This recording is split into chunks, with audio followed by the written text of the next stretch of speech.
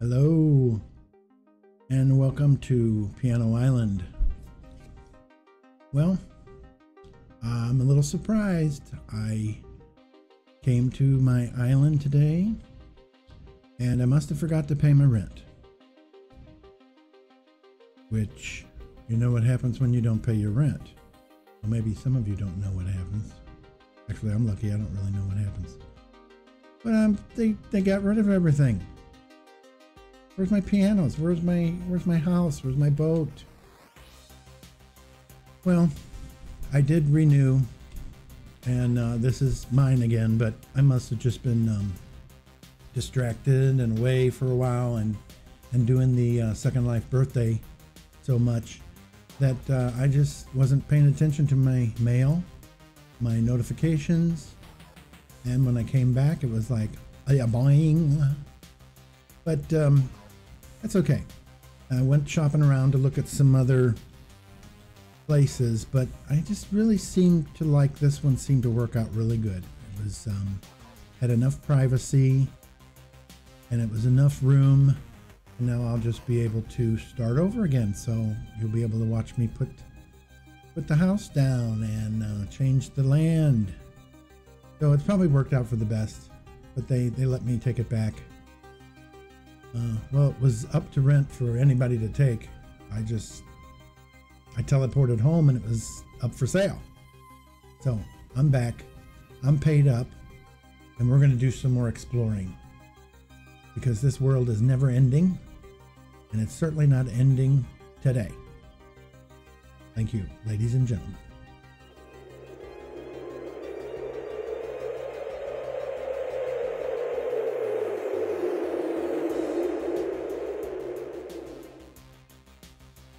Okay, let's pretend like we are starting from scratch, which we kind of are. And so we've acquired the land. Let's take a look about the land. The owner is Victor Whitfield. Thank you. So I guess the first thing I would probably have done is put my house down. I think it's a good idea to show you how to manipulate the land. And so how we do that is we right click and we go edit terrain. So here's all these controls.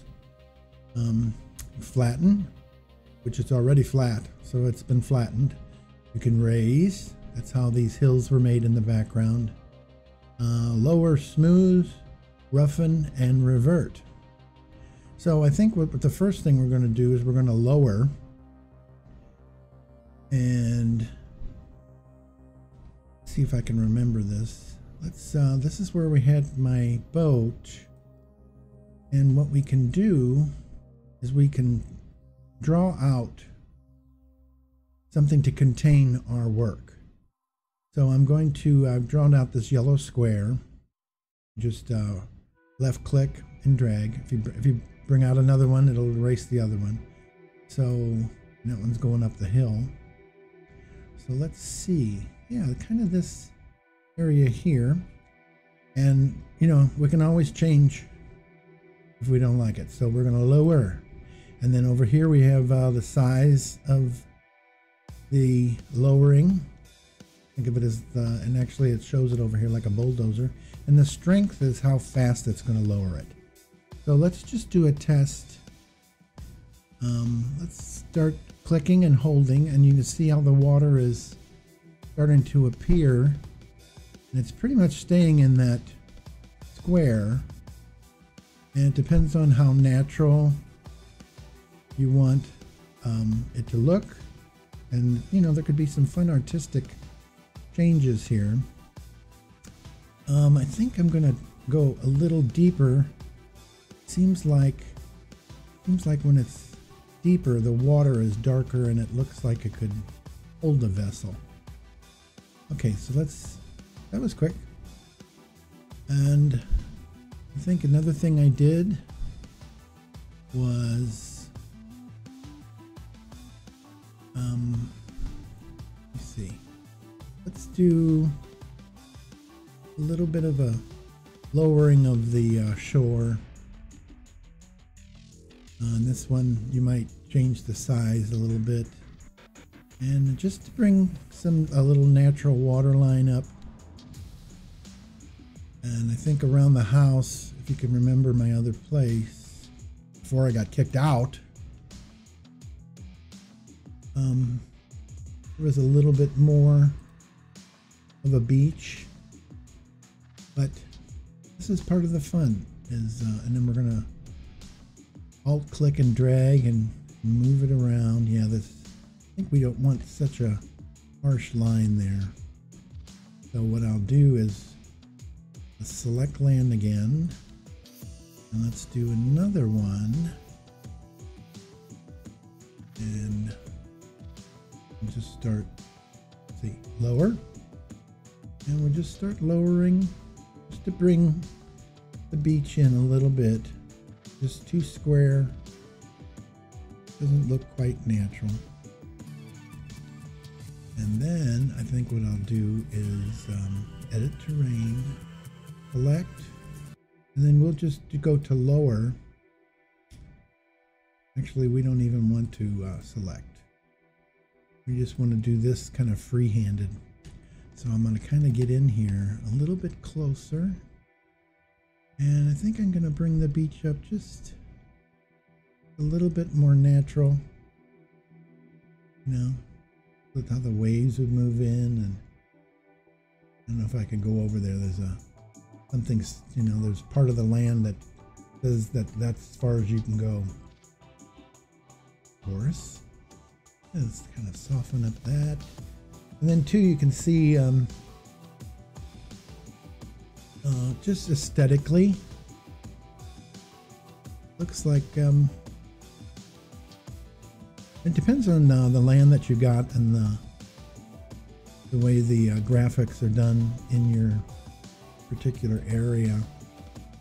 But this water, yeah, see, there's your beach, and it just is a matter of, you probably have to come back a little bit more so that it doesn't look like such a sharp drop off. But that's all a part of the aesthetics. That you can work hours on that. Actually, I was kind of peeking over my neighbors. See, I love the way that, isn't that cool, the way the water goes around. And this one is almost like water world over here. They got a lot of water. But we're going to be doing a lot of building, and we kind of need some space to work with. So at least I got spot for my boat. And of course we'll put the house back kind of the way it was. In fact, we can do that right now. Let's do that. In fact, let's land. Refreshing. So, this is an interesting part. Is I'm going into my suitcase. I don't know if you get, yeah. And then I'm going to do a search because I know the name of my house. So it's Lido West. And there's all these different parts, but I just need the Lido West house. So here it is right here. So I'm going to pull it out, and there it is right there. All we need to do for now. And it's asking me if I want to res the house. But this is where you have an opportunity, or you res it, you edit it, and I'm going to move it. Because as soon as we res it, we can still move it, but there's certain procedures that I want to show you. So let's say this is the front, and I get confused because I forget what is the front of the house. Depends on which way you want to look at it. Okay, so we've put it down here pretty much flush with the ground. And I'll show you, this is a kind of an interesting part. We're going to res it, and then show you from there exactly. See, it's always, I'm like, okay, that's the front. So now it's rezzed, but it's not quite in the spot we want it to be. So this box is still important. So let's edit the box. And this is kind of fun. And you move the box and then house moves. And we need to move it over here. And just kind of getting in the way. That's kind of the way it was. I can do it kind of from a distance here too. So we edit the box. Oops. Edit. Okay, as long as it's got these arrows.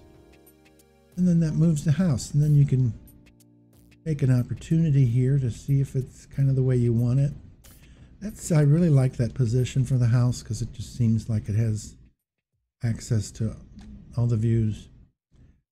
So I think we're going to plant it there. We can do a nice little walk around. And those of you that have seen, maybe we'll do a fly around. Seen my other videos when Piano Island was being set up. This is kind of the position that it was in. So at this point, you would leave this box up until you get it exactly the way you want, because otherwise it's a little hard to move because there's a lot of different parts involved in this house. So derez would mean I don't know why you would derez it. I guess if you weren't happy with it, because you can just keep moving it around with this box. So now I'm going to do is hit save, and then it should take that box away, or I can just delete it.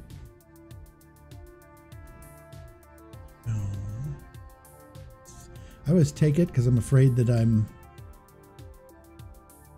going to delete my house. Sometimes I have several houses in my inventory. So there we go. And then quickly, we could pull out the yacht.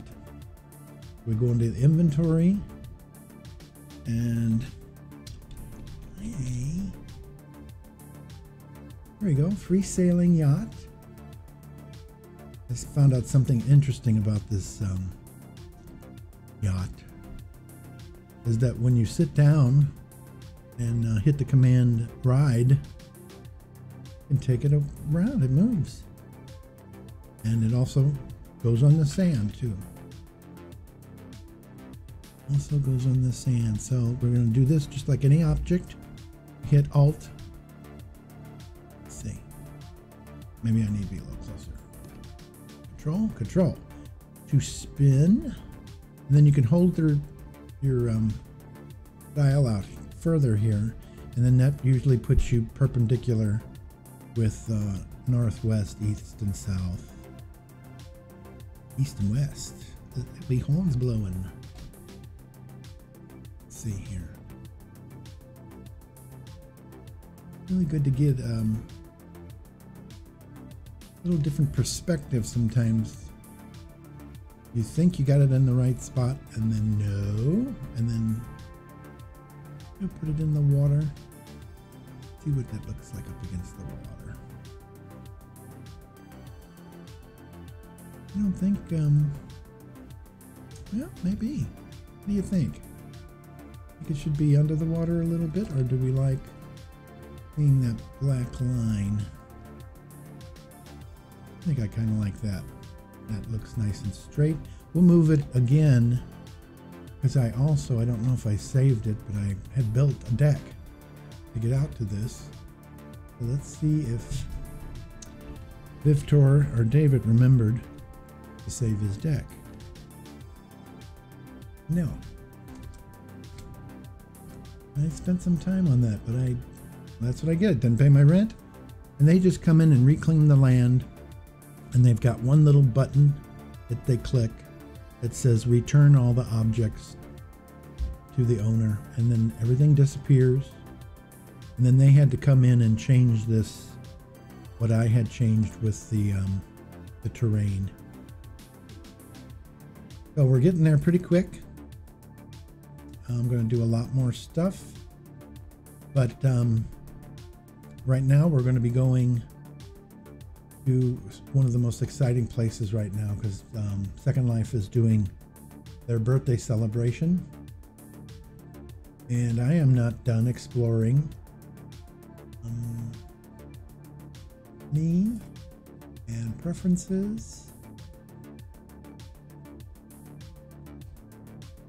and general, and make this moderate so we don't accidentally pop into something and be surprised.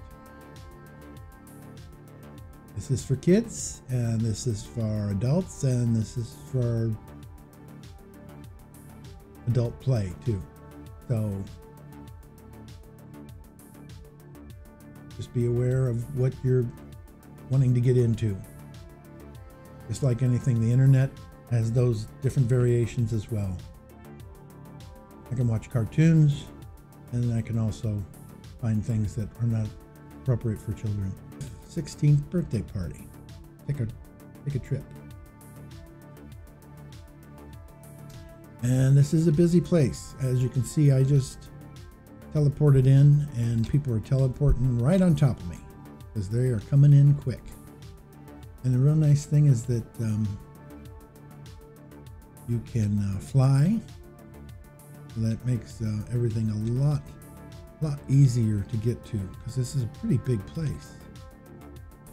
So I'm just going to go over here, and we'll probably I'll cut to one of my edited versions of checking out this area. There's a lot of fun stuff going on.